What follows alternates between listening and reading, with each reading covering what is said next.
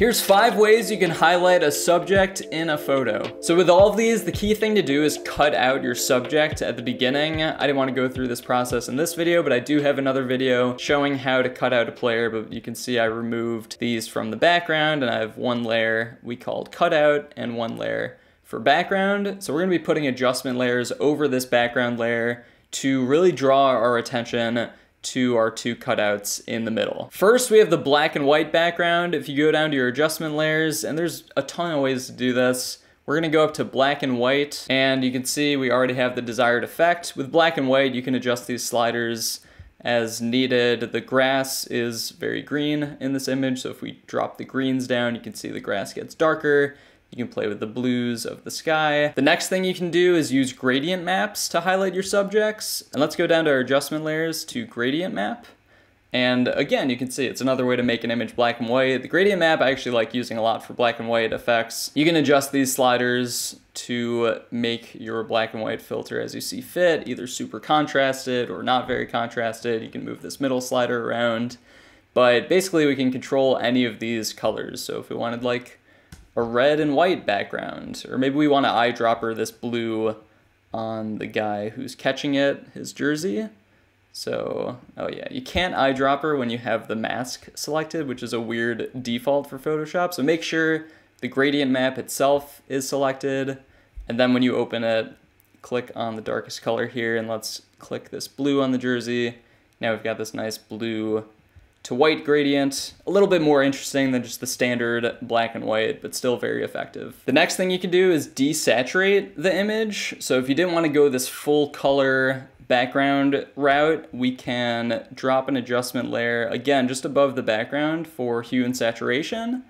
And this will probably be a little bit more subtle of an effect, but if you basically just drop the saturation down, you can play with this as you see fit, but basically you can see everything else is a bit more muted now. The pop of color is happening just for our subjects, which is what we like. You can also play with the lightness and even the hue of this background, like if you wanted it darkened or brightened. And you can also colorize the whole thing, which is similar to a gradient map. If you wanted it all to be red or green or blue, whatever it is, this hue and saturation adjustment layer is a good one to further spotlight your players. And one thing that's fun to do is playing around with the masking on some of this stuff. So if we get rid of the colorization and we just have this desaturated look for the background, maybe we just want the desaturation to hit the edges of the photo. So what we can do is there's a mask on this hue and saturation layer.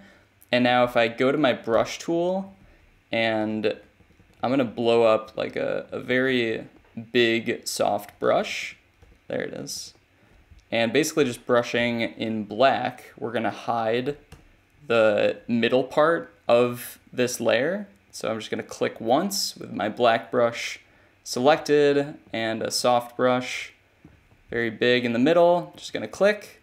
And you can see the color is kind of returned to this middle section. If it's hard to see on video, I can bring down the saturation further and you can see we have color here, we don't have color on the edges, but up to you how significant you want this effect to be. If it's ever too much, you can always bring down the opacity of any of these adjustment layers. The next effect we can do is just dimming the whole background. So to do that, I'm gonna turn off this hue and saturation layer. Let's make a new layer, and hitting G for my fill tool with a black foreground color, I'm gonna fill this background just with pure black, and then we'll bring the opacity down to like, let's say 40. So you can see the background is a lot dimmer. Again, brings our attention to front and center, our subjects that are going for the disc. And similar to the hue and saturation, you could take this same mask that we use, just the soft dot in the middle, and I'm gonna hold Option and click and drag this mask up to our black layer to apply it.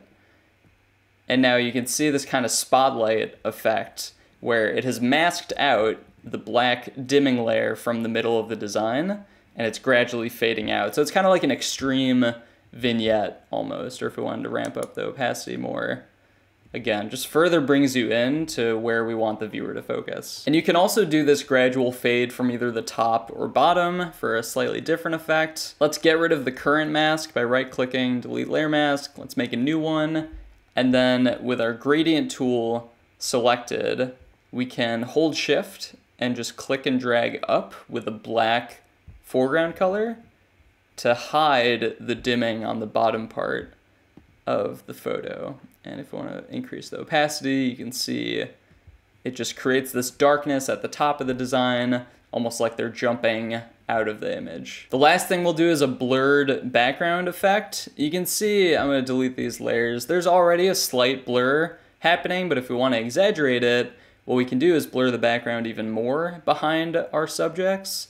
And first, before you do any blurring, I would definitely recommend editing out the player cutouts, otherwise you get this glow around your subjects. So to do that, I'm going to command click our mask of our cutout here, and it selected them on our background layer. So now going up to select, modify, and expand, we're going to expand by 3 pixels, and then hitting W for our quick selection tool, you can right click anywhere in the selection, and what we want to do is content aware fill this area. So I'm going to go down to content aware fill. Photoshop is going to take its best guess of what you want to fill it with, basically deleting these things from the image, and you'll see it does a pretty rough job. Obviously this is not pretty looking, but it's okay. Doesn't matter, it's all going to get blurred anyway. Doesn't matter too much, I should say. So with our background layer, and we can bring our cutouts back in, so we still have them on the separate layer. With the background layer selected, let's go up to filter, convert for smart filters so we can make edits non-destructively. And then the blur we're going to use, if you go up to filter, blur gallery, tilt shift, this one allows you to do this gradual blur, which is cool. So it starts at this center circle. Basically, this is setting the plane of the blur. So I'm going to move it by our front subject's feet.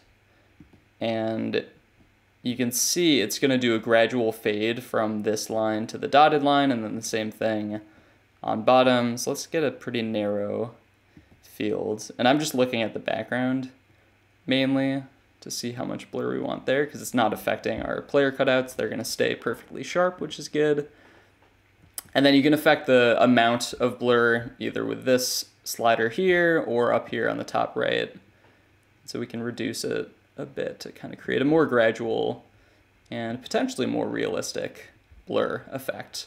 So you can see the before and after. Again, just further separates the cutouts from the background, drawing attention to what we care about most in the image. You should also feel free to use any combinations of these effects in your designs, and you can combine it with things like text or logos in the background going behind the subjects. Hopefully these 5 effects can give you some inspiration.